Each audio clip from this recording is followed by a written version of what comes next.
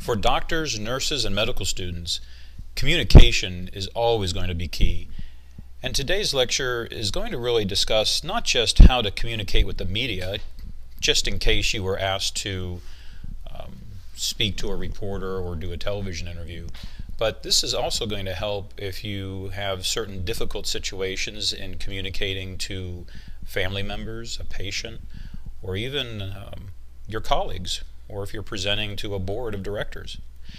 Now, in medicine, and really in life in general, the two hardest types of communication, I find there's really basically two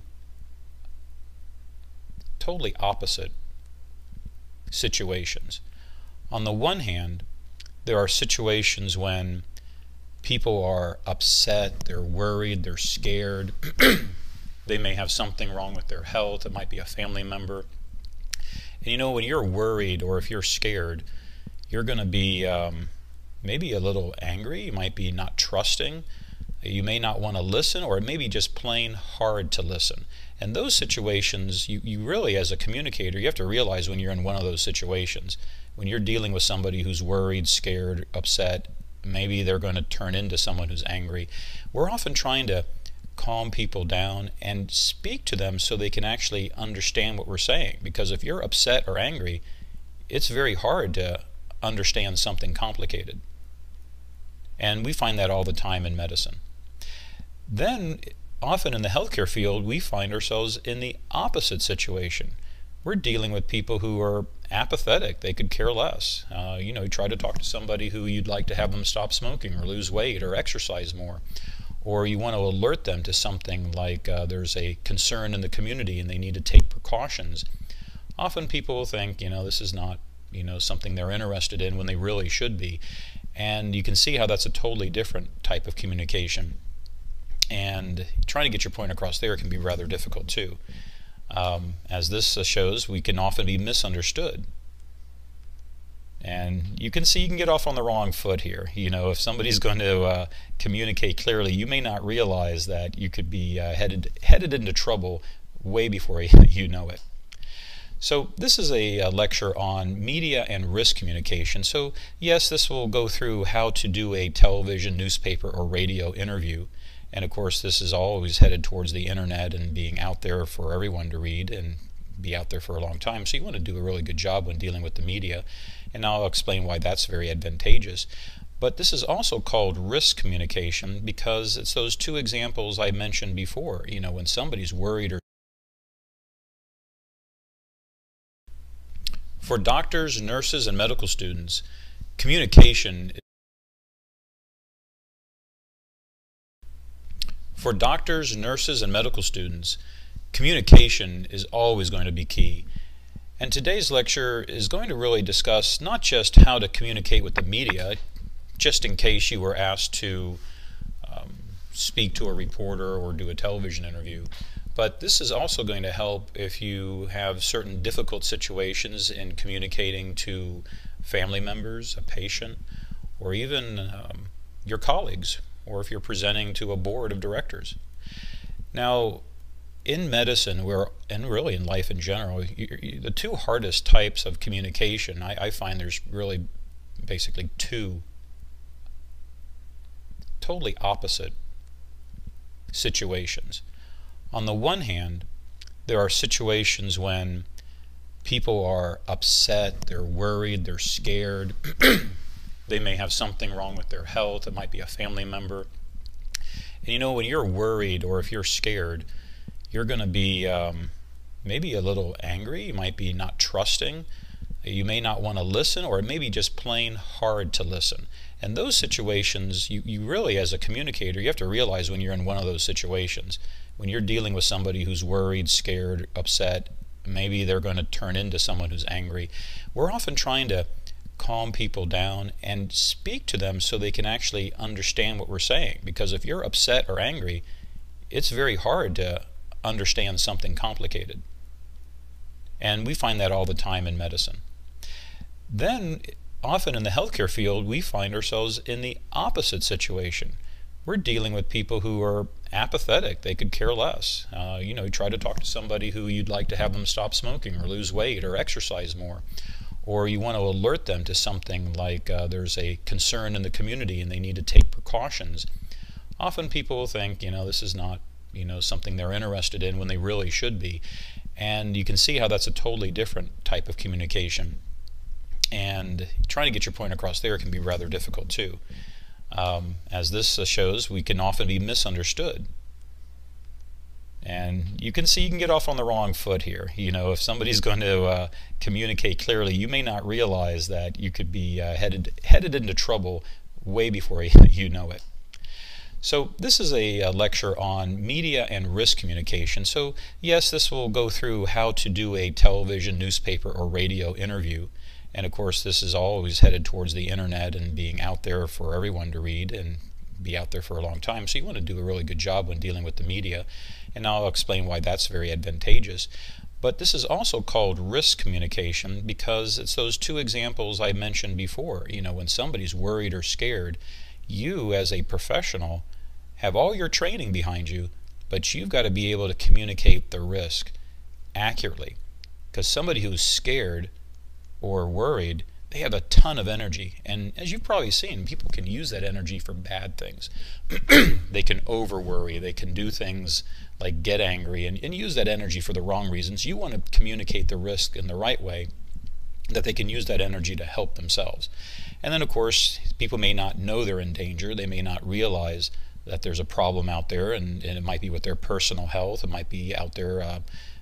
Right now we're dealing with a lot of mosquitoes in Florida, and we're trying to communicate the risk. Here it's the day after Halloween, and we really, the last few days, we're trying to get people to understand when you go out trick-or-treating, you got to make sure your kids are protected from these mosquitoes that can carry diseases that can cause encephalitis, which is a brain swelling of the brain.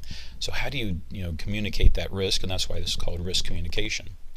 I'm going to start off with a video that is sort of the kind of things we could fall into, and it describes a situation at a local hospital.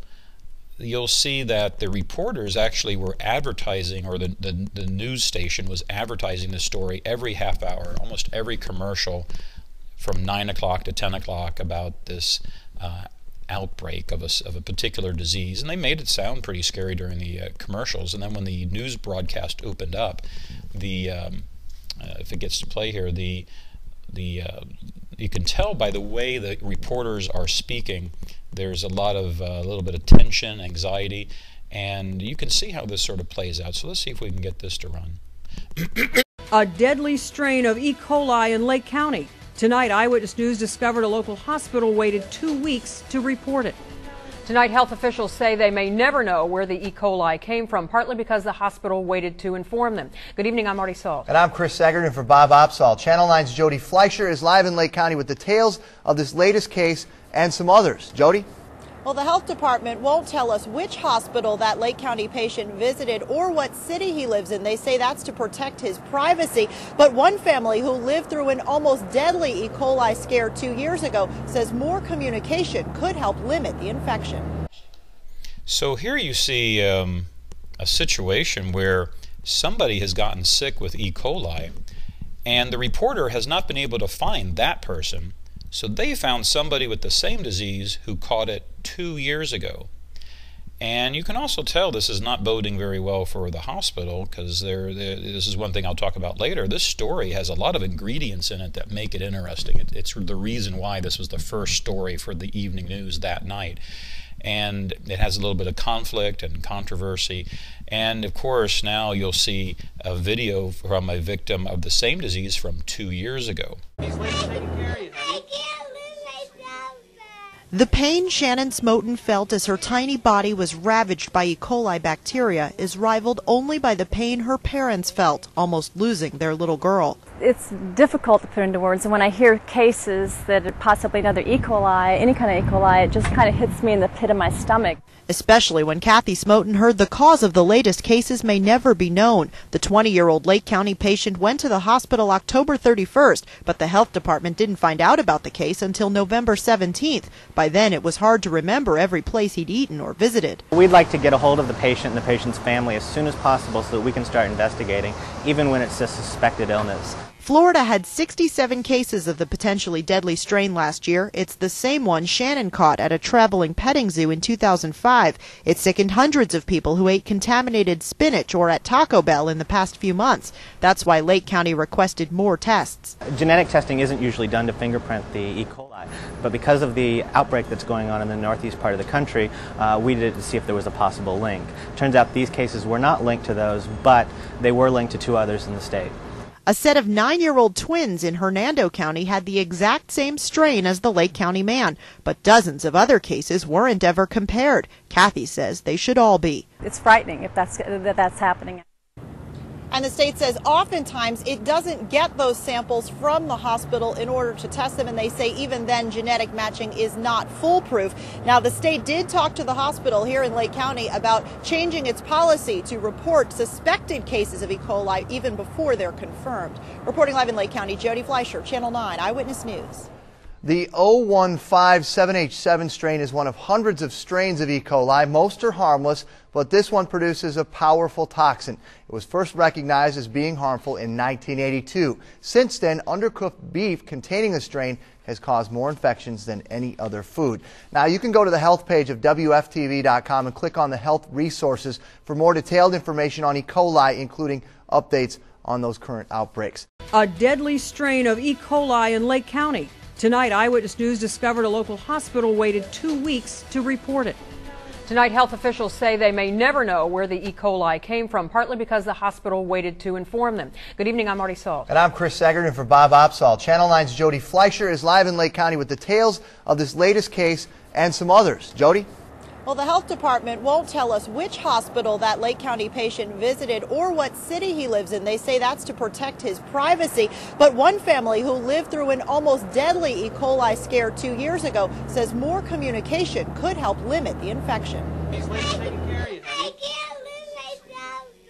The pain Shannon Smoten felt as her tiny body was ravaged by E. coli bacteria is rivaled only by the pain her parents felt, almost losing their little girl. It's difficult to put into words, and when I hear cases that are possibly another E. coli, any kind of E. coli, it just kind of hits me in the pit of my stomach. Especially when Kathy Smoten heard the cause of the latest cases may never be known. The 20-year-old Lake County patient went to the hospital October 31st, but the health department didn't find out about the case until November 17th. By then, it was hard to remember every place he'd eaten or visited. We'd like to get a hold of the patient and the patient's family as soon as possible so that we can start investigating, even when it's a suspected illness. Florida had 67 cases of the potentially deadly strain last year. It's the same one Shannon caught at a traveling petting zoo in 2005. It sickened hundreds of people who ate contaminated spinach or at Taco Bell in the past few months. That's why Lake County requested more tests. Genetic testing isn't usually done to fingerprint the E. coli, but because of the outbreak that's going on in the northeast part of the country,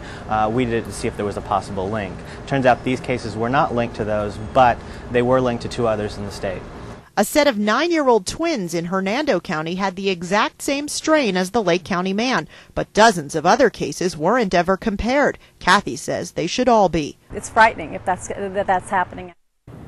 And the state says oftentimes it doesn't get those samples from the hospital in order to test them, and they say even then genetic matching is not foolproof. Now, the state did talk to the hospital here in Lake County about changing its policy to report suspected cases of E. coli even before they're confirmed. Reporting live in Lake County, Jody Fleischer, Channel 9 Eyewitness News.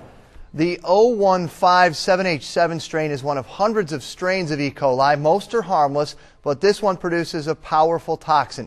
It was first recognized as being harmful in 1982. Since then, undercooked beef containing the strain has caused more infections than any other food. Now, you can go to the health page of WFTV.com and click on the health resources for more detailed information on E. coli, including updates on those current outbreaks. Well, there's a lot of ingredients in this story that get to how a story comes to life and who they interview. And as you can see here, the hospital was unnamed.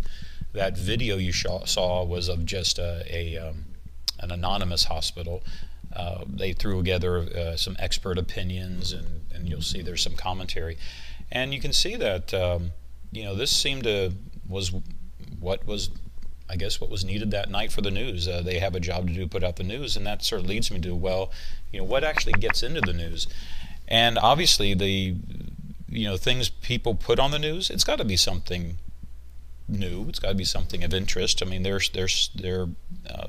selling advertising time, and they also want to make the news something that's appealing to the community. But often it's not what we think is the truth behind a story. It's often what people are feeling about the story, and as you know, that sometimes can be not exactly the full story. And that gets to the third point, is that almost everything, especially on television news, and you could say for many other forms of mass media, is it's the opposite of what you and I want. You and I as professionals, as folks who dive into a subject and try to understand it completely because it involves somebody's life, it involves somebody's health, we love the details. We live for those details. However, when it comes to mass media, the folks know that if it takes too long to explain, you're not going to hold the audience's attention. So often stories for the media, they got to be brief and to the point and not take a long time to describe. In fact, they have to be almost black and white. It's simple, right or wrong, good or evil. That's what these stories are. And so often when you're trying to communicate your story, because you have important things to share, you have to keep that in mind. You have to sort of fit the ingredients to make sure that your message does get out there. And that's a lot of what today's lecture is. How do you want to get your message out there, because you have important things to share?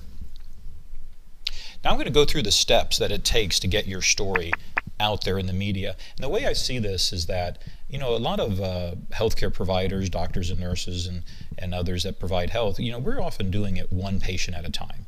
You take care of Mrs. Jones, and then you take care of Mr. Smith, and that's good. However, I'm going to talk about opportunities to help 1,000 people at one time. You're the experts. You have that information. If you could share it not with just one person, but 100 people, 1,000 people, or 1,000,000 people, you're doing a good service, especially if you're providing accurate, helpful information. So here's the steps that get you down that road. First, you have to be available to meet the needs of the mass media to get your story across, because remember, you're the expert. You have the most helpful information, but you have to be available. You have to be able to accept the interview properly once you've lined yourself up to be asked to do interviews. Each interview is separate, so you have to know how to accept it. You have to get ready for it, and when the interview begins, there are certain steps I'm going to let you know about that make it go a little smoother. And then what do you do after the interview? So let's go to the first step. How do you what does it mean to make yourself available? You may want to introduce yourself to the local folks who do media in the community. Say, you might be an expert in a particular nursing or medical field. You might be a specialist in gastroenterology. And yes, you can contact the local media and say, I'm a specialist in this area. If you ever have any questions about, in my case, it might be public health with influenza, might be with vaccinations. Say, give me a call. If I can't answer your questions, I'll try to find somebody who can. So I've made myself available. Let them know that you're someone that they could turn to, and that you'd be available, and that you are quickly available, because these folks are working just as hard as you are. They have deadlines. If they want to talk with you about something you may know about, if you're not available relatively soon, and sometimes it's a half hour, an hour, maybe a couple hours, they'll just go to somebody else who may not have the information as well as you have it. So you are there because you have information that is something that they're interested in, and it makes it so the community's interested in it. So if they see that connection, they'll be willing to listen to what information you have to offer, or they may be coming to you because they know you have relevant information. They may know you're the expert, and you want to make sure that you are the right person for this.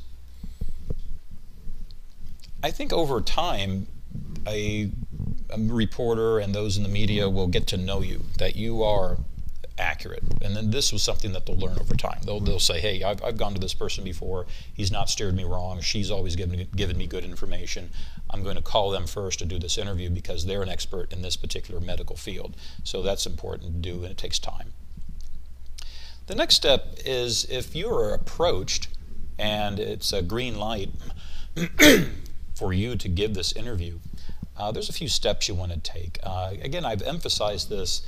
They are so busy, and there are other people out there that will, answer questions. You've got to really respond quickly. Personally, I try to get back to them in about 15 minutes. I know that's how quickly they get their stories approved with their producer. That's how quick they have to be moving on with their day, because they have to basically drive around, set things up. They have to have time to edit everything. And I try to be as accommodating as possible. I'll meet them if that helps. I'll put things in writing so it helps them with their script. I will try to find out a little bit of information, because this is where I'm going to talk to you about risk. Some of these interviews can be dangerous. Some of these interviews, you want to really know what you're getting into. And sometimes you'll know that this is going to be a good story. Sometimes you know that this could be maybe not a good story, that this could be something a little dicey. So there's some questions you want to check. First, obviously, let's find out, what are we talking about, or, what's the general topic? And that is a fair question. Sometimes a reporter will say, I just want to talk to you, and you have every right to say, what do you want to talk to me about? So let me change that there. The next question is, I think that some topics, they may be getting opinions from other people. And you have to realize that if they're asking me my opinion, let's say about vaccinations, it's fair for me to say, who else are you asking? Because you could sort of see you may be pitted against somebody else with an opposing point of view. Because remember, the media is trying to tell the full story. Maybe not in detail, but they're trying to tell both sides of the story on some stories. And so you may get this situation where you better know who else they're talking to. and that lets you know that maybe you need to explain things in a particular area in more detail, and not just assume the media and the public will just agree with what you're saying. There could be an alternative point of view, and now you want to present that clearly. Why did they call you to do the interview? Make sure you know that, because they may be calling you because you're a particular employee, or you're affected by this, or you were the expert in the area. But you want to make sure you know how you fit in. Well, you would like to be able to review it yourself when it shows up, so you do want to ask them, when's this going to show up in print or on the radio or on TV? And you want to be able to look at it and say, did I do a good job? I never blame the media for something that comes out that didn't turn out well. Yeah, I feel it's my fault. If I didn't get it right, or if they didn't get it right, well, where did they get their information from? They got it from me. Maybe I needed to be a little more clear on it. Now, sometimes you can't really ask this question, but sometimes you'll get the feel for the reporter's opinion. Just the other day, we had a situation where a child brought their grandparents' diabetic supplies to the playground. And it was in a bag, and the child was hitting other kids with it. And these were used lancets, and some people called them needles because they didn't know what they were exactly. They had bloody test strips in this bag. And the reporter, who thought it was just a kid hitting another kid with a bag, didn't know the full story, and so really didn't think this was a big deal. However, there were other people who heard the full story, was that the bag broke open, all these needles were spread over the playground, and of course there's mulch on the playground, and so it was very hard to pick them up. So I needed to understand that the reporter was not understanding the big picture, and we didn't have all the information. So I wanted to be careful to say to the reporter, we're gathering more information.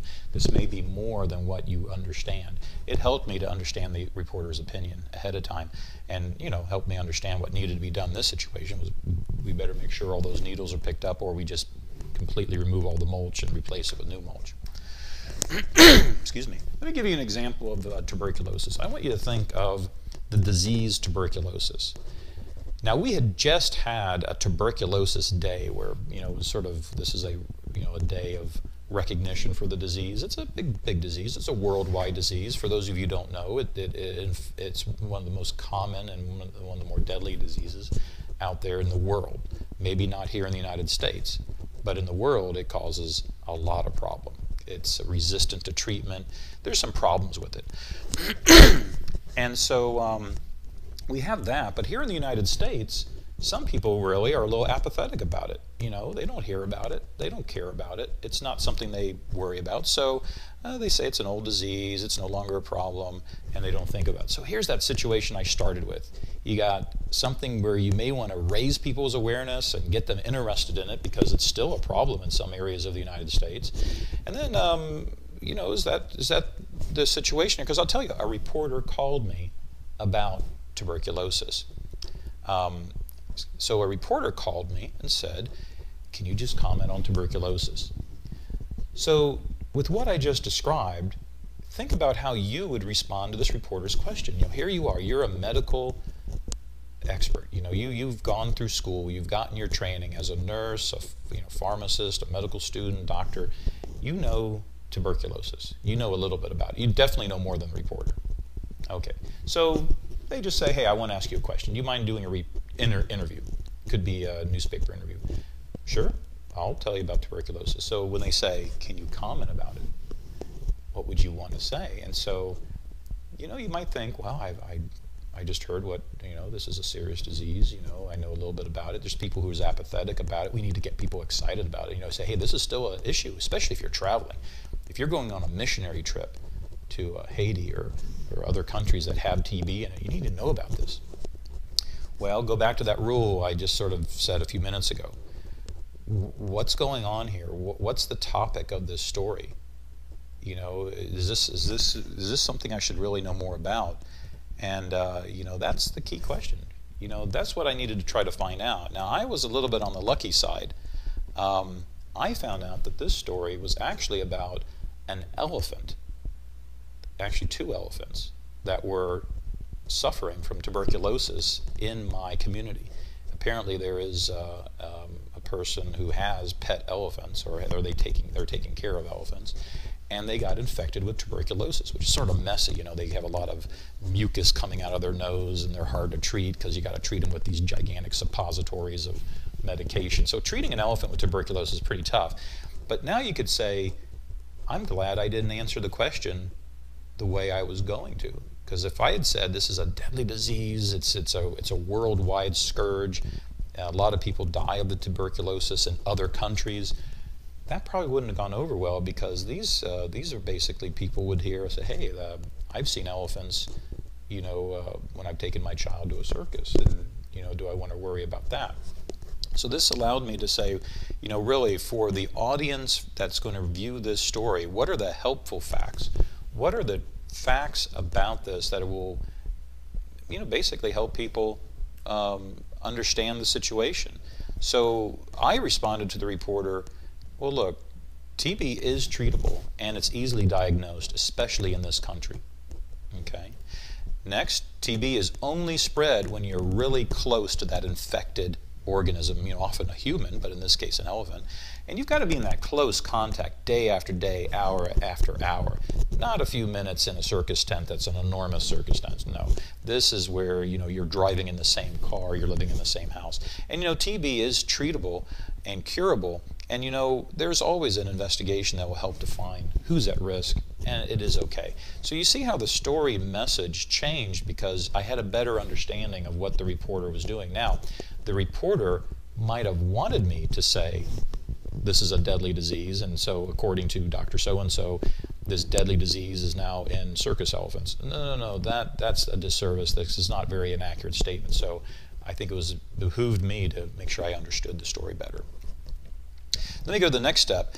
Some things you cannot ask as you're setting up the interview. You know, you really can't say, I need to know ahead of time every single question you're going to ask me. That's just not that's just not, you know, done. You can try asking that, but there's some freedom that the reporter needs to be able to explore different things, and that's a warning to you to make sure you're ready for questions that they might think of based upon your answers. because your answers will lead to future questions. And you have to understand when you say something, you may be asked a follow-up question on that. So make sure you understand that. You want to make sure you understand what the VVH is. And I use this as a mnemonic to help me remember that every good story that's on television at least, or any good reading, the best, have these three ingredients.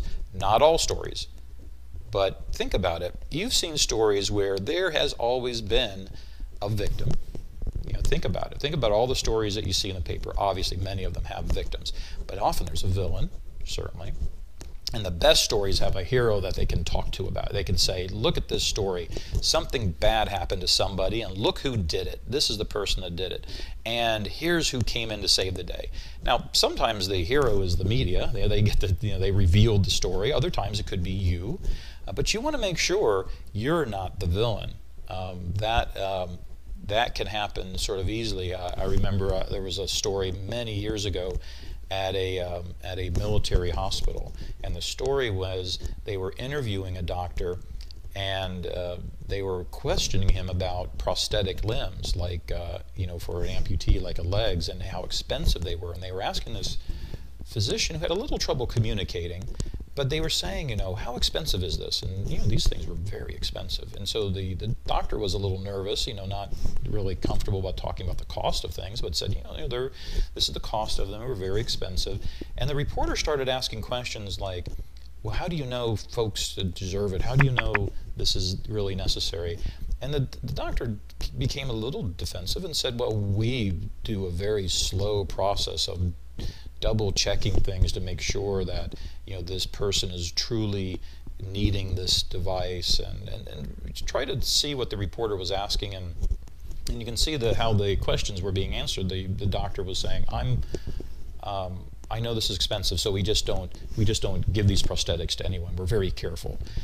Well, the real part of the story was actually about a very sad story of a man who served this country, lost his legs, and was not able to get his prosthetics. It was taking months upon months upon months. So they told that when it came time to show the actual final product of the story, they showed the story of this poor man who couldn't get his prosthetics, and then they cut to a physician basically trying to explain how expensive these things are and how people needed to wait for them. That was not very nice or fair, because again, the doctor didn't realize that he was being made out to be the villain, and he really had no control over this particular patient. So this was a little, I would think, not ethical. But when you watch the story's final product, it certainly gave a victim and a villain, and here the media was the hero that was going to reveal how the hospital was slowing down the process of getting this person help, and that things were going to happen a lot faster now. So be careful, the full part of the story. Also, what is in this story? What is the C, C, and C? Because again, not all stories have C, C, and C, although the good stories that get a lot of people reading them do. And CCC is, yes, this is the interesting stuff. This is the juicy stuff. They like to hear that there is some argument going on, that there is something that wasn't done right, that somebody is actually pointing it out and saying, look how bad a job somebody is doing. And if that's the kind of story it's going to be, you got to be real careful. Do you really want to do that story? You may be stuck and you have to do it, but other times you may see this coming from a mile away, and you'll say, you're not the best person to really get involved in this. And maybe you're not creating the controversy. They want you to comment on it. Maybe that's one you do want to steer clear of. Why do you want to comment on somebody else's argument? And often as experts in the health field, sometimes you get pulled into that. You don't really want to, and you can try to avoid it if possible. Excuse me. Okay, next step. You're accepting the interview. You determine that, yes, you're the right person, because sometimes you have to say, I don't exactly treat that disease, but I know another doctor that does, or this is a nursing issue and there's a nurse expert on this issue, or there's another person. So you want to make sure you're the right person. Also, very careful, if you work for somebody else, like you work for a hospital, you work for a university, you work for a company, have you notified your public information officer? This is a job duty of a particular person in many organizations. The PIO, Public Information Officer, they help you with the media. They organize media events, and sometimes they don't know that the media has contacted you. You really need to let them know. Things go very badly if they don't know that you're talking to the media, because they're the ones who might know somebody else was talking to the media and maybe had something different to say than you. You really don't want to be contradicting what somebody else is saying in your organization. Well, if you've been called to do an interview and you've said, yes, I'll do it, I'm the right person, everything is set up, you don't want to start answering questions. Bad idea, because you really want to prepare first. You just say, yep, I'll talk to you at 2 o'clock tomorrow, or I'll talk to you in 30 minutes, but I need to take care of a few things. I'll talk to you soon. And then you end the call, because you don't want to start answering questions, because that will be part of the interview. And you may say things off the cuff, you may say things in a joke, and it will become part of the story. And you don't want to have that happen. All right, now let's get ready for this interview. To get ready, you want to pick a location. You know, if you're doing a television interview, what's going on in the background is important. You know, is it a noisy area? But you know, some interviews, they're done at a person's desk. That may not be a good idea. It may make you look like you're somewhat removed from a situation. However, if you are an authoritative figure is what you're trying to display, then that might be the right place to be. If you're doing a health story, you know, maybe your location would be in the clinic. If you're doing something about the health and the environment, maybe you want to be outside, taking into account the heat and temperature and all that. So the location is important. You know, a cluttered desk versus a very neat desk.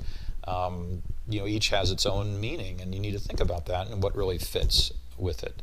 You may want to have your logo behind you. So we usually have logos throughout our building, inside and out, and so we can have this in the background of a shot, and then they appreciate that. If you're doing a interview for the newspaper, it's nice to do it on the phone, because on the phone you can look at your notes, you can refer to emails and look at your computer, you can even look things up on the internet and Google something if you're trying to get through some particular topic. Sometimes when a newspaper reporter wants to actually sit down with you and meet with you, that you start to wonder, you know, why? You know, because it can be done over the phone. Maybe they want to look at your reaction. Maybe they want to see how you respond. What's your body language? So take that into account if they choose a location to be in person. Radio interviews are often done over the phone nowadays, and those are tape recorded. And be cautious when doing a radio interview. They flip on the record switch fairly quickly. They usually tell you that they're doing this, but they're recording. Some will be live, and in that situation, others are taped and will be edited. What you've got on is what the people will see, and I suggest that, you know, of course, wearing something white will look wrinkled. It'll have shadows in it. It'll look sort of sloppy, so white things tend to not do as well. However, if you're trying to get a point across that you're a health professional, wearing a white coat is probably an option to consider. Maybe draping a stethoscope over your neck to make it clear that you're talking about something medical. However, do not have a lot of things around your face, like a pin on your lapel, or a lot of things in your pocket, like pens and contraptions that doctors tend to carry around. You know, a tie that has often got a lot of noticeable designs. And here's the reason why. On TV, for instance, you only have about 9 seconds to get your message across. You don't want the viewers looking at your lapel pin or your tie or that crazy outfit you're wearing. You want them to look at your lips. There'll be distractions in that 9 seconds. You know, they're going to put your name down at the bottom with your title, and they're going to glance down at that. But you want them to glance right back up at your mouth or look at your eyes and see that you're communicating to the reporter. By the way, you don't look in the camera, but you know, they'll see you're making a point. You want to have them look at you. So what to wear is important. The background, you know, always double check this, because if you're doing a newspaper interview and they're going to take a photograph, I'll give you an example of a case I had where a reporter was emphasizing how to stop smoking. So I had asked a patient to come in And I told the reporter, I said, you know, the one thing I do is I give the stethoscope to the patient, and I have the patient listen to my lungs, and then I have them listen to their lungs. And this is very effective if they've got rhonchi or wheezing. Actually, they've never heard their own lungs sometimes. It really surprises them. You know, I said, you know, this is something you can help. You can get better. There's things you can do when it comes to, you know, addressing how to stop smoking. And it makes a pretty good point. Well, anyway, that was the photograph they took. Unfortunately, I did not look behind me, because right above the patient's head in the photograph, on the wall behind us, was a big poster in my clinic that said, "Sexually transmitted diseases." Well, that was awkward, you know, and of course, you know, I apologize for this, and the patient understood that, you know, this was a medical clinic, there's signs like that, and people wouldn't really notice or make the connection, but, you know, it bothered me. And I always look behind me now to make sure, you know, there isn't something embarrassing behind me. Here's examples, just as you can see on a couple of the pictures here. I've got my logo behind me. However, the upper left-hand corner, that to me is distracting. You know, there's multiple colors, and actually the word says SWAT, S-W-A-T. And so that could be confusing, because I wasn't talking about SWAT, which, you know, of course has the police, you know, connection, but here it's actually Students Working Against Tobacco, SWAT. But it was irrelevant and it was distracting. Bottom right, you can see, well, I've got the stethoscope there, probably a little look of consternation, but you know, I'm talking about a medical issue. Next, you want to go with the reporter ahead of time and try, when you know, educate what you can, because they're going to have to do a lead-in to the story, which, you know, sort of describes the story. They're going to have to provide information to the anchors, and the anchors have to describe, you know, what the story is about. That comes from you. So if you can teach the reporter, even given something in writing that's, you know, safe, you know, some notes, that's going to be very helpful. But you don't want to be getting into a big teaching conversation during the interview. You're going to lose the reporter. You're going to be quoted out of context, because there's no way they can get all that at one time. And here's an example of me I'm doing that. He's looking at my notes. He's going to be using that to help ask me the right questions, because I wanted him to ask me certain questions about the topic. Ahead of time, after I've set up the interview, I pulled out a piece of paper called my SOCO.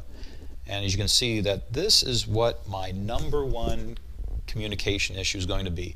In other words, when that person puts down the newspaper after reading the newspaper article, or turns off the TV and walks away, what is the one thing that's going to be in their mind from the story? What do I want to get across? And it helps very much to write this down ahead of time. You don't have to memorize it. Just make sure you know it, and you can say it in different ways.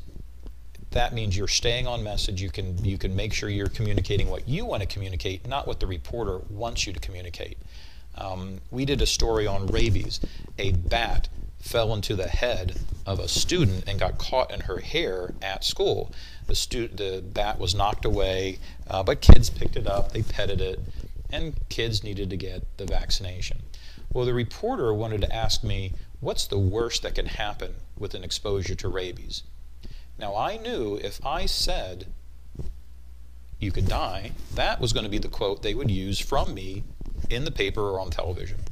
So I wasn't going to say that. I said the worst that can happen is that you could be exposed to this disease in a country that doesn't have good health care and good public health and not know how to handle this.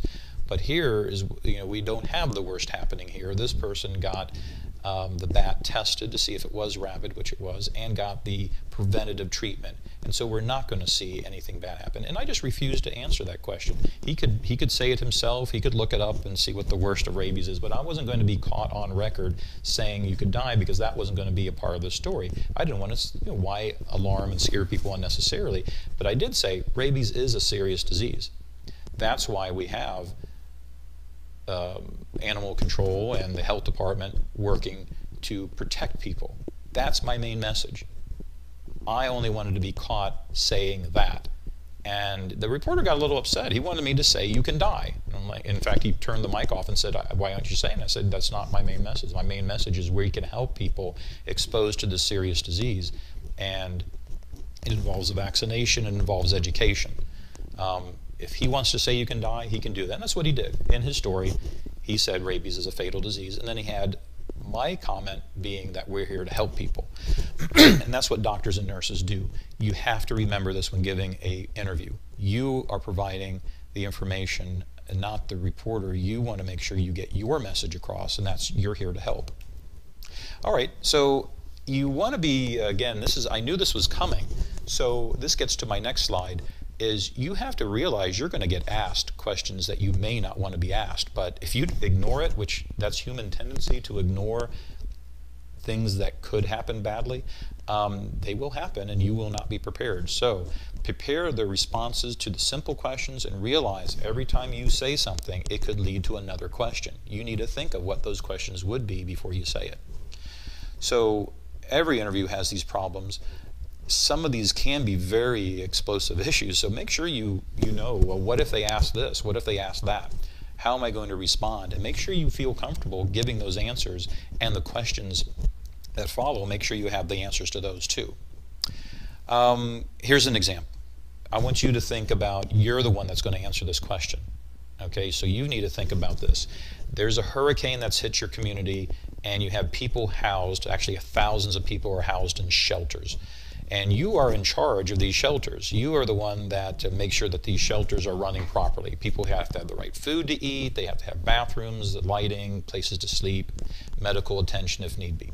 Okay, well, in these shelters, by coincidence, there happens to be somebody who was just leaving a, well, he was a drug addict and off heroin. And I mention that because when you stop taking narcotics like heroin and morphine, those drugs normally cause constipation. So what do you think happens when you stop taking your heroin and your morphine? You get diarrhea. Okay. Now, there was also in the same shelter, there was also a young woman who, for whatever reason, took a little too much X-Lax. There was another person who, they just have irritable bowel, and certainly with, this is a disorder that during a hurricane, when you don't know where your pets are, you don't know what's going on, you know, your irritable bowel could flare up, and it's just from that. And then, you know, you put this together and people talk and you overhear things, and you're in a crowded shelter, and you know, people are going in and out of the bathroom, you can hear people going to the bathroom, and you can imagine this all adds up to one thing. Obviously, there's an outbreak of dysentery in this shelter. That's not good. You can see where this could be a very ugly situation when people think that there's an outbreak of a word. Okay, this is a word that people don't even probably know what the meaning of is in some ways, but it just sounds bad. And again, those who do know the meaning of it, that's not good either. So this is what actually happened. People started to spread the rumor. In fact, it got on the EMS radio that somebody called EMS, and then of course who listens to EMS radios? People with police scanners, like the media. So the media comes up to you and says to you, we heard there's an outbreak of dysentery in your shelter. What are you going to say? So think about your response. You know, I think, you know, I've given you the facts that you know, and I think the response could be one that you could formulate. So think about that for a second. You know, you're sort of in charge in keeping everything calm. You're also in charge of giving information to the media. And the media comes up to you as you're walking into the shelter and says, I heard there's an outbreak of dysentery in the shelter. Is it true? How do you respond?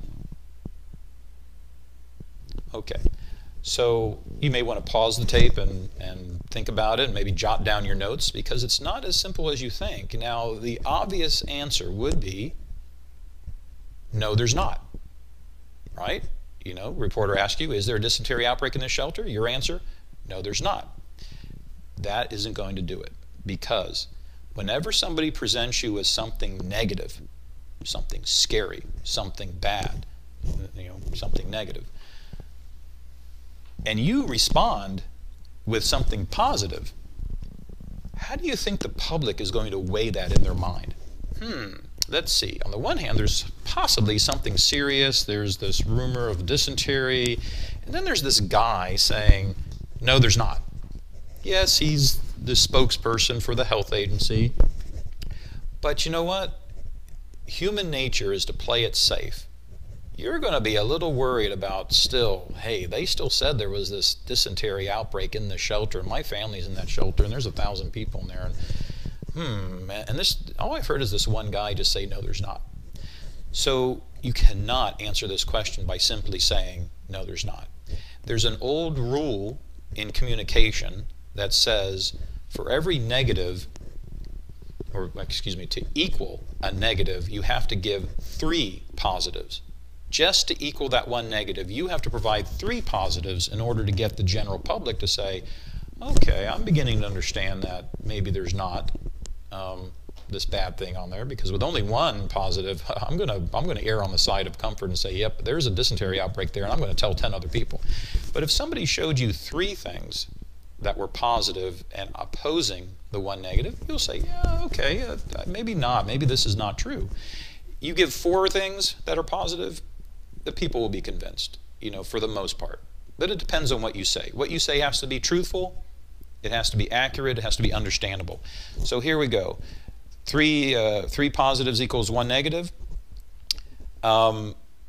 Is there dysentery outbreak in this shelter? Well, no. That's my 1. We already said that. There's no reports of any unusual illnesses here, because those 3 that we had, an addict, which is a sort of a personal, private issue, the person who took X-Lax, the person with irritable bowel, that's a personal medical things. Those are private, sort of, you can consider them HIPAA protected. No, there's nothing of public health importance going on in this shelter. There is no dysentery outbreak. 2, but you know what? Whenever we hear of a concern, we investigate anyone who may be ill, and we find out what it is. So if there was somebody who might have not been feeling well, we find out. We find out if it's something that needs to be addressed. Could it spread, through the public? Is it contagious? We have not found anything like that, but we look into it. Every time we hear a report, we find out the facts, and I can tell you, we've investigated any kind of report like that, and there is nothing that's been contagious. So we're assured there. You know what? Also, just to be careful, since we are in a shelter, we make sure the food is safe every day. In fact, they use food in shelter that you really can't mess it up. It's the kind of food that it doesn't spoil very easily, but we make sure it's stored properly, cooked properly, served properly, and disposed of properly. So I can reassure you that to catch dysentery from the food in here, that's not possible either. We make sure the water is safe. We make sure there's soap and places to wash your hands. So again, it makes it very unlikely, and as I tell you, there's not a dysentery outbreak here. But you know what, number 4, I'll tell you what, if there was, I would tell you immediately, because something like that, people need to know if it was true. Okay, think about it. If you were the doubting public, if you were a cynic, and you tended not to believe what you were told, do you think you might believe that there's not a dysentery outbreak at the shelter? I think so. I think there's enough information that the average person, and even the most suspicious person, would say, okay. And that reporter, he walked away saying, thank you very much. One less story I have to write about. And it became what we quashed it. There was no story, and and soon people discovered that there was no dysentery outbreak, and we moved on. All right, so the next step. Now we get to the actual interview. Let me show you sort of, we prepared for the interview, we prepared our questions, we prepared what we're going to say. And sometimes you do worry, is this the media? Sometimes we say you got to feed this bear, the information that can be sort of ugly. However, you just got to be ready. You need to know what to do. You need to know how to present yourself. I'll start first with posture. If you're seated for the interview, even if you're just off camera, if you're just talking to a reporter, you want to look engaged. You want to sit forward in your seat. You want to lean forward slightly. Have your hands visible up on the desk. Keep your gestures calm. Try not to move your hands up to your face. Never touch your face. Just, try not to. I mean, it is sort of a rule that in very important things, like in a press conference, you really don't want to be touching your face. It's just not needed. It tends to send a wrong signal. But you do want to use your hands when you're making a specific point. I use my hands way too much. However, if I need to try to tone it down, I try to save them for a particular point. and you have good eye contact, not into the camera, but with the person you're talking to. So that's important. If you're standing up, you don't want to really fold your hands behind your back. We call this the convict. It makes you look like you got handcuffs on behind your back, as a sort of a joke. You don't want to fold your hands in front of yourself. We call this the fig leaf. It's like you're hiding your groin, and that doesn't look as good either. You want to have your hands natural, just at your side. Try not to have both of them in your pocket. Some people just like to see your hands. I mean, folks, if I'm talking to a group of law enforcement folks, they may know who I am, but just in their gut, they would like to see my hands. It's just that's what they do for a living. They need to look at people and assess the situation. And if I'm just talking to them friendly, it helps me to have them see that there's nothing in my hands. So I know my audience. I think I've emphasized this next issue is when you're doing the interview, remember what you're there for. You're there for your point. You're not there to present the other point. Maybe you find the whole situation interesting. You like to maybe even argue with yourself about what the main story is. Don't do this with the reporter. Don't point out what the other side is. I mean, you've got your message to share. You believe in it. Stick to that. All right, so now the interview starts. Realize that when you're talking with a reporter, radio, newspaper, pen and pencil, or a camera, you're always on and they're recording everything, whether they write it down or not. If you say a joke and it's sort of cute, chances are it could appear in the newspaper story. I talk about mosquitoes. The mosquitoes are really bad, but the ones that carry disease are the ones that bite at dusk and dawn, and they're very timid. But the mosquitoes that come out during the daytime, they tend not to carry disease, but they're big mosquitoes. They'll knock you down and take your wallet. Well, that's a cute little statement. Well, that shows up in the newspaper, and I have to realize if I say it, it could end up in the newspaper. And do you really want to read that? Personally, I didn't, but I have to realize that shows up. Now, they'll clip a mic to you if you're doing a television interview, and they maybe tuck it under your shirt, whatever.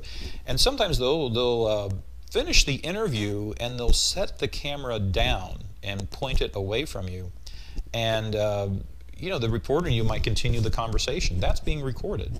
In fact, with the wireless mics, I had an employee who walked into a break room with the reporter and told them something that was just some kind of rumored story. And, that was still being recorded. The video camera was in the next room. It was still running, and it was recording the conversation. Nothing bad happened, but it was just like something to learn about that. Also, after the interview, during the interview, the camera is usually facing you, and the reporter is the person you're looking at, and the camera will be behind the reporter. To complete the story, after the interview is over, they'll tell you to stay where you are, and the camera, they'll actually take off the microphone sometimes, and they'll walk around you, and they'll take pictures of you and the reporter just standing there. They'll take a picture from behind you, of your back. So the thing with that is, keep in mind that at this point, the microphone's off, the interview is theoretically over. However, the reporter might be asking you about your kids, the weather, the funny movie they saw last night.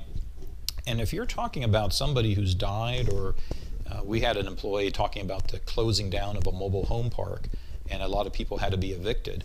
And the one thing, he was wearing a three-piece suit, which was not the kind of clothes to be wearing on that kind of interview. But he was also, during this part of the interview, joking about his kids, laughing about it. And, that didn't look right. Here they are laughing it up. You couldn't see the reporter laughing, but you could see this guy laughing without any sound. So you had no idea what they were laughing about. So the interview is going to be from start to finish. You've got to be on the entire time. Remember your topic and treat it appropriately. If it's something that requires empathy and you really feel sorry for the people involved, if it's been a death or a sickness, that's the kind of behavior you need to keep.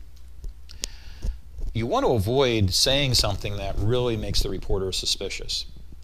Why can't you comment? Is there something you're hiding? You're sort of digging yourself a hole as soon as you say no comment. So before the interview started, you need to figure a way to answer these questions without saying, I can't comment on that, because that doesn't fly, it doesn't work in the long run. So just remember, what can you do to avoid that?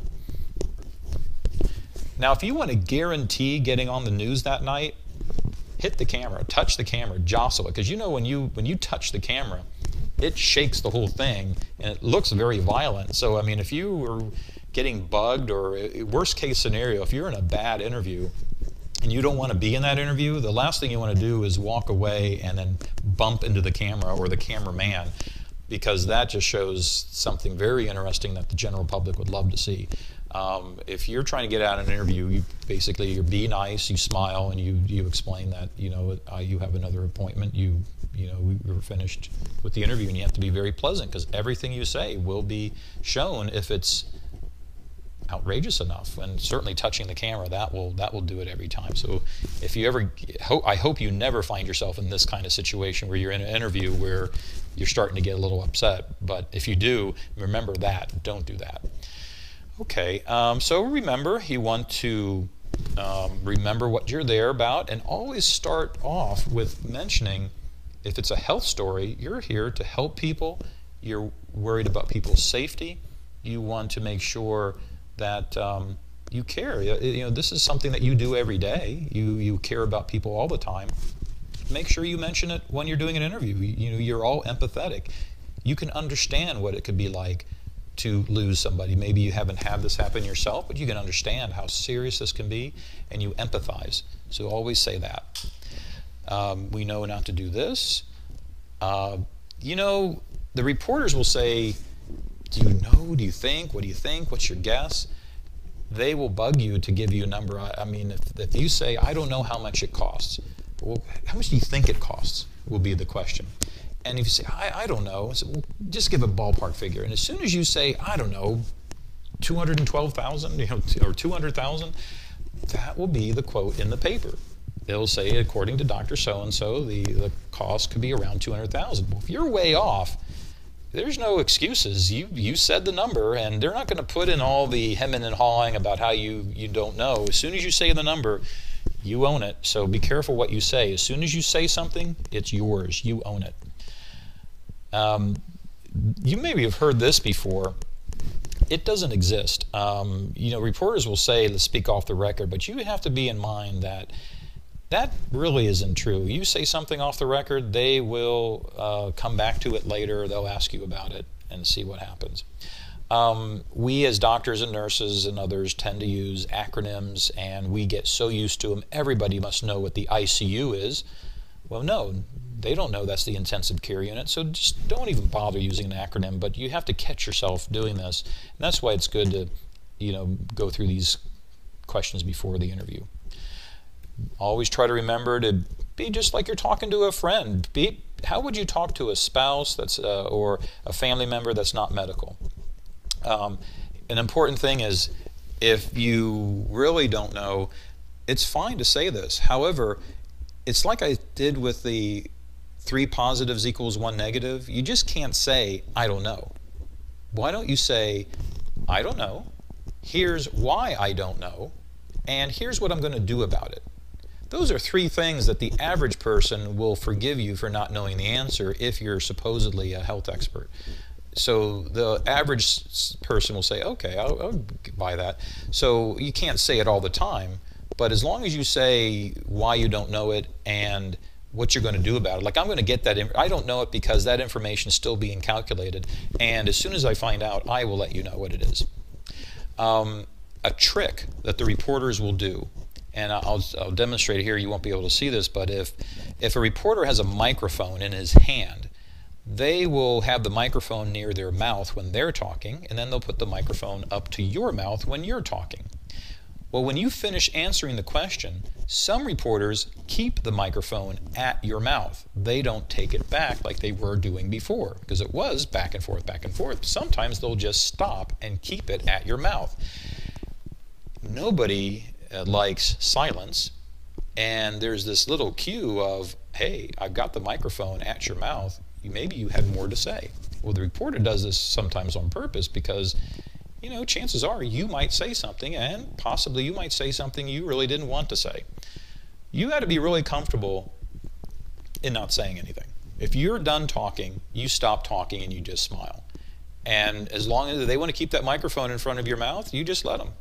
And you wait. They will cut this out of the video. They will edit that out. And eventually they'll remove the microphone. Some of the more famous reporters that are on television now, that they use that technique, not with a microphone, but they're just silent. You know, they'll just sit there and look at you, and they'll just sort of wait for you to start talking again. And sure enough, you might say something you didn't want to say, and that will lead to more questions that maybe you weren't prepared to answer. So don't fill the void. You want to be short and simple. And there's a mnemonic here, or a thing to remember, 3927.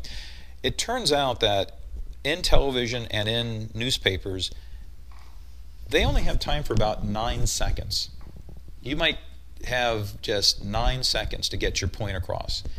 In normal speech, it takes about 9 seconds to say 27 words. In the way I'm talking right now, I can say 27 words in 9 seconds, and you could understood what I said. If I'm from New York, you might talk like this, you might not be able to do it, but 35 minutes. You might get 35 words in there, but that is not intelligible. Clear communication done a little fast, you can get 27 words in 9 seconds. It turns out you can get 3 separate points made in 27 words. That is sort of a goal. If you're going to answer a question, you don't want to go on for 45 seconds. You don't want to try to get in 5 points. Get in 2 or 3 points. You can do it in 9 seconds. Let me show you an example on a video here. This is a story about the tsunami from a few years ago, the one that hit Southeast Asia. It's a story of a local physician who is from Thailand, and she has family over there that was affected, and she's going to tell the story on how this affected her. But she'll get to a couple of sound bites. Now, she had a few sound bites in here that were 27 seconds. I'm going to focus at one that comes a little later. Also, this is a good example of what we've already talked about. You will see where she taught the reporter ahead of time in groups of 3s what to look out for if you are going to a tsunami area to help people in need. If you're going to be on a missionary trip, here are things that you need to know. And you can see we taught the reporter ahead of time because the text on the screen basically came from us at the health department. Mentioned, type in charity check. With the tragedy that already exists, another major concern right now in those areas that have been hit the hardest is the threat of disease among those people who have survived this terrible event. Millions of people could face infection, even death, because of food and waterborne illnesses. Tonight, that is especially alarming to a local doctor who's not only an expert in infectious diseases, but also has a unique connection to the tsunami-ravaged region. Jennifer Lee continues our 8 on Your Side team coverage. As the pictures of devastation in Southeast Asia become more clear and the death toll rises, worries now intensify for those survivors left dealing with the disaster. In addition to a ravaged landscape, they now face the threat of disease and injury. The water also is a problem. Infectious disease specialist Dr. Cherarat Sumbawit works at the Polk County Health Department. Her heart is with friends and family in her home country of Thailand, one of the areas hit by the tsunami. I cannot really count how many embraces I got in the past week, how many cards I received. And actually, I will send those cards to my family. Her concern, though, is with the millions of survivors throughout Southeast Asia who now face some very real dangers. Dr. Sumbawit says water and foodborne illnesses like cholera, typhoid fever, and hepatitis A pose the greatest risk, since so many survivors may not have access to clean water supplies or properly cooked food. She says vast flooding will likely cause standing water, ultimately leading to mosquito-borne illnesses like malaria and encephalitis. And the massive amounts of debris will undoubtedly result in injuries that, untreated, could become infected. They're problems that are drawing attention and assistance from around the globe. But Dr. Sumbawit cautions Good Samaritan travelers could become victims too. It is very noble for Americans to offer help to those areas, but it is very important for those people who would like to go out and help really consider to stay safe, try not getting sick over there, and don't bring any diseases home. She says most diseases threatening the region are preventable in the best of conditions. The reality makes it far more challenging. In Polk County, I'm Jennifer Lee, News Channel 8. In response to the growing need for medical help in the region, the Pentagon is sending a 1,000-bed hospital ship to Southeast Asia to help with the relief efforts. And I went on the Centers for Disease Control website tonight. It thoroughly explains the dangers of the aftermath for those folks there. If you want more information about what health risk survivors are facing, you can go to tvo.com under links we mentioned. Click on Centers for Disease Control. So she made those were 3 to 4 points. She made it in 27 seconds. And when they had a long conversation, their conversation was probably an hour. But, you know, that was all on film. The reporter had to really boil it down to something that her editors would allow on the news.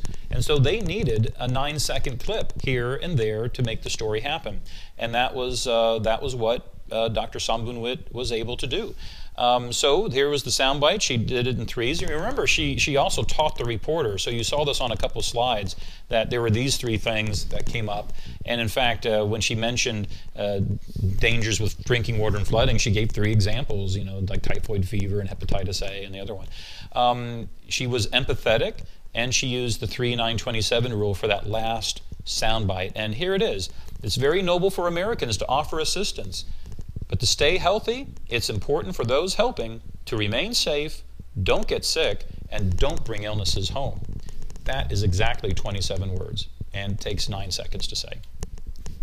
Now, here's an issue of when you're asked something that's a little negative, and this can still be a friendly interview on something that is what we call an evergreen story, something that is just a good news story, but obviously stories that are more controversial will have this in it. You can always be asked a negative question. Very important, don't say the negative language. For example, remember that example I gave you about the dysentery outbreak in the hurricane shelter? If the reporter on television came up to me and said, "Is there a dysentery outbreak in this shelter?"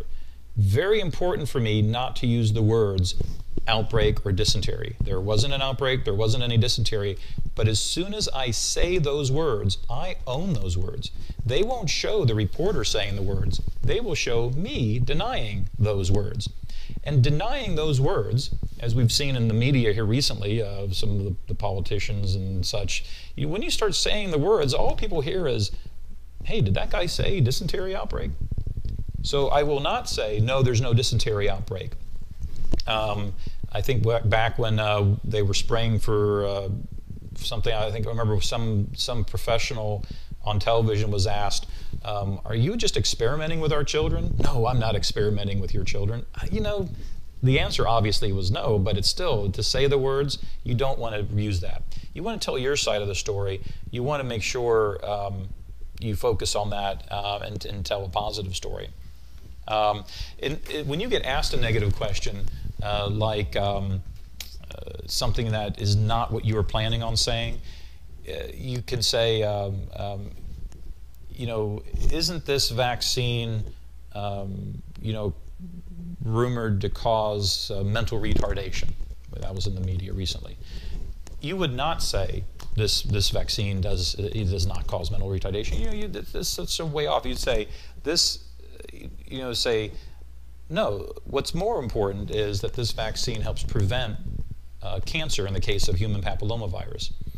You would say, well, however, the real issue here is not what is rumored to happen in one particular person, but what is known to happen for a fact in thousands and thousands of people is that cancer can be prevented by the recipients of this vaccine. So I use these bridging statements. If I get asked a negative question that's not a part of my message, is I will bridge using these kinds of comments to get to what is more important for the community to hear.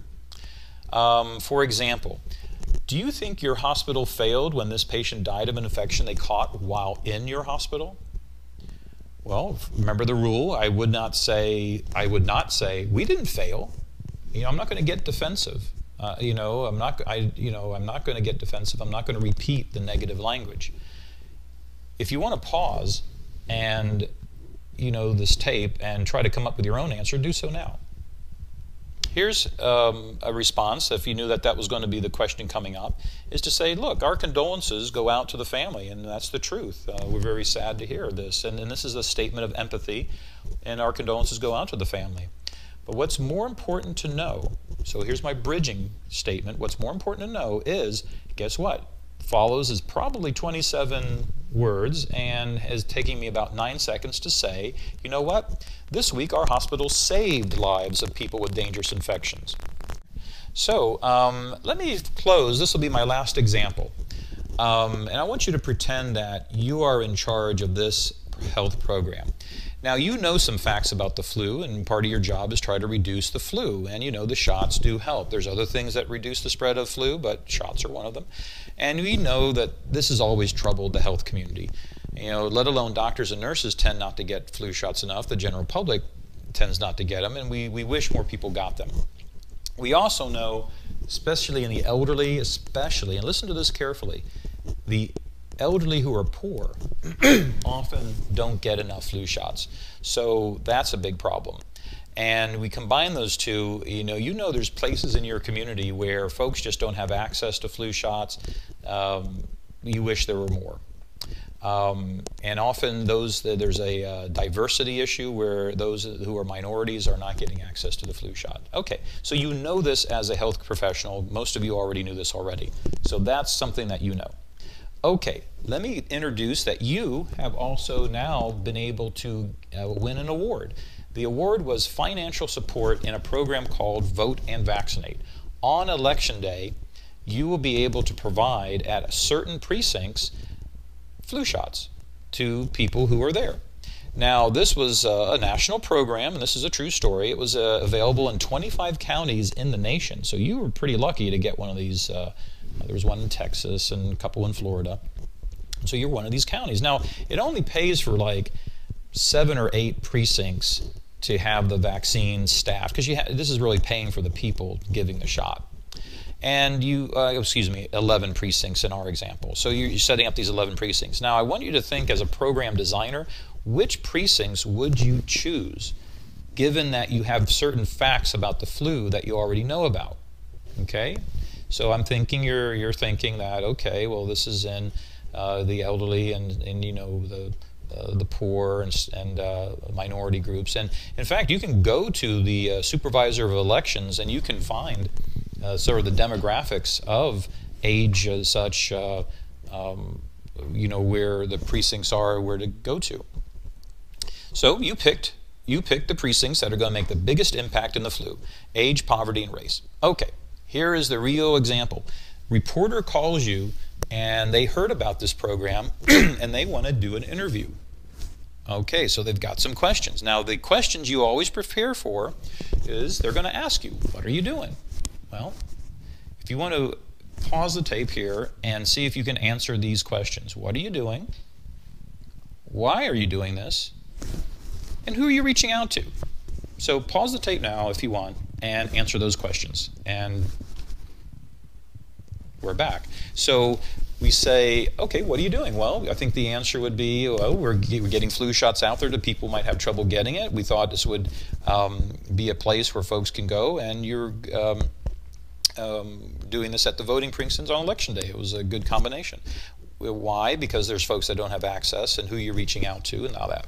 Okay, so let me just pretend that you are giving this interview right now, and you've answered those questions. I'm going to ask you a question. Are you ready?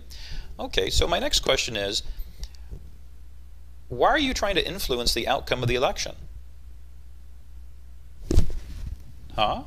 Well, you are apparently influencing the outcome of the election because when you look at the precincts you've chosen, you've chosen precincts that are predominantly Democratic.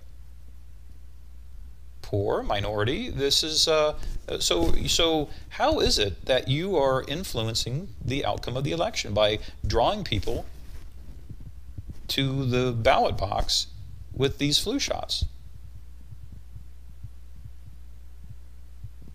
Now, I'm not saying that I believe this. I mean, this was the real question. This actually happened in Texas. We realized this is going to be an answer. We realized that this was going to be a negative issue, right? One big whopping negative issue that we didn't prepare for. So the response has to take into account, well, what would be your normal reaction if this was your program, you planned it, you worked hard to get it set up, and you thought you were doing something really good, and then somebody comes along and asks this kind of question. Your normal response was, we're not trying to influence the outcome of the election. Well, now you repeated the negative language. You know, that's not good. Now you're denying it on television now. That's not good. And, geez, you've only said one thing. I think people are going to be a little suspicious here. So you've got to think, well, did you prepare for this? Look, this is the answer, and this is the way it was handled. We're trying to prevent the flu.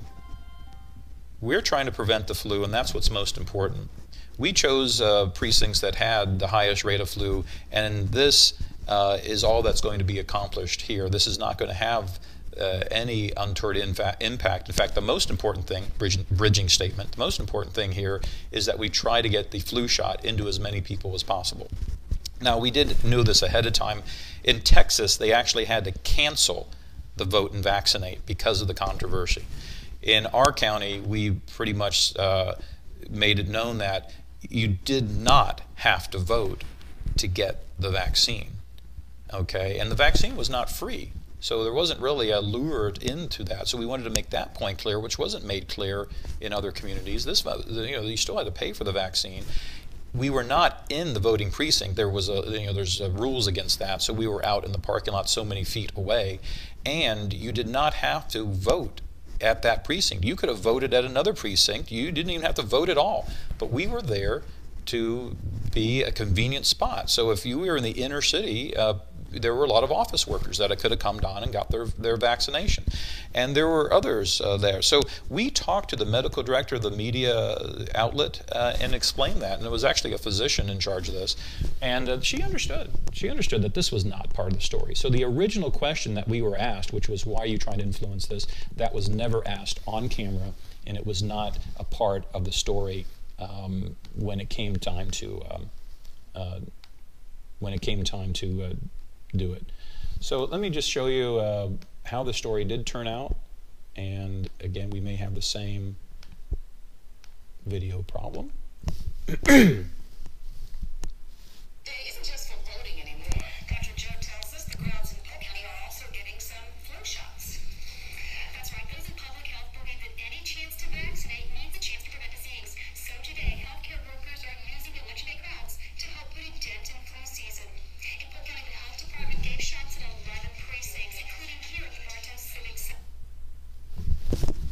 Okay, technical difficulties get us again. So up here, you saw they got right down to it, and this is a spokesperson for the health department who said, hey, we're here to help. We're trying to make sure we're stopping the flu, and we're educating people, and bring more people in. If you couldn't get the flu shot, get it somewhere else. And here is a reporter, and this is the reporter actually getting the flu shot right there.